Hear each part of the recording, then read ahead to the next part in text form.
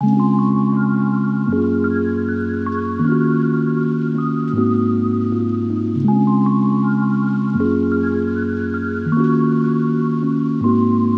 waste your time.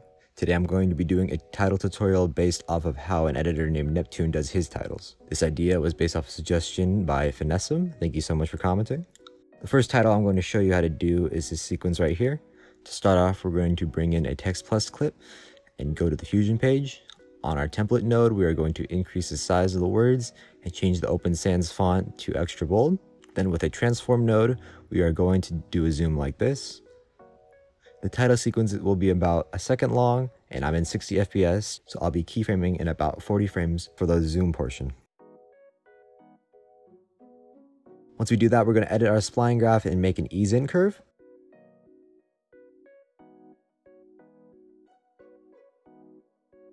Next, we're going to add a soft glow node before the transform node and keyframe the gain for the same amount of time we did the zoom portion.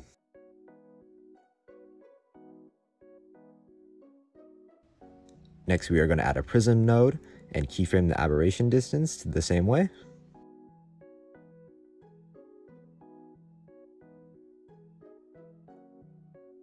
Lastly, we're going to add an opacity fade in Fusion. You can do this outside of Fusion, but I'm just going to do it here. Basically, what is happening is that I'm adding a background node and making it transparent. Then I'm switching the background node to have the yellow input, which is the background input, and making the title have the green input, which is the foreground input.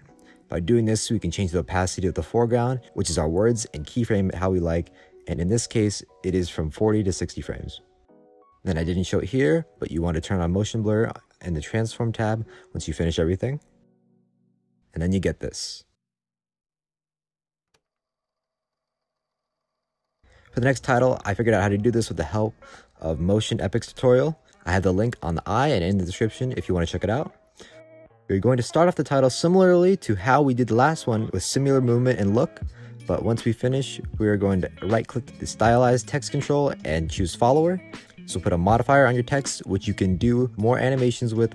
So you're going to hit the modifier tab in the top right corner and adjust the order to random and the delay to about 1.2. Next, we're going to the brush tab in the modifier and keyframe the opacity for about 10 to 20 frames. I ended up changing it down to 10 frames, unlike what you see here. And after that, we will have something that looks like this. Add another transform node to shrink the size of everything. And next, I'm going to use the same trick for opacity that we did in the last title to make the text have a flash out animation.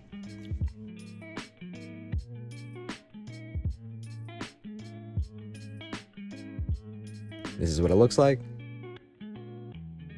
Now for the last title, I'll just explain it because it was just a pain to build again. To start off, I have the text node here, and I copied and pasted instances. Basically how you do that is you copy the node, and you can hit Control-Shift-V, and you get an instance of it. And basically what an instance is whatever happens to this, and this. What I have the rectangles doing is masking out each part. So this one's masking out the 1 in the original one. This one's masking out the 2. And this one is masking out the 3. And then I'm using all these text nodes as masks for the background nodes. What I use the background nodes for is coloring the text. So basically, I'm able to keyframe the certain type of animation I want. So if I want this to be white, it could be white and then black. The back, as you can see. Let me just do this. It goes from white to black. In these 3 transforms, I have the animation for the text getting bigger then smaller. In these transform nodes as well, and that one as well, I have the animation of the title getting bigger and smaller. It's better seen in that one. Yeah. Then in these 2 distortion nodes, I have the distortion of the text. So it gets really distorted and round over here, and then it keyframes back to being regular. And I just have all these merge nodes with a placeholder. Then I have this transform at the end of this to resize everything. And this is what everything looks like put together.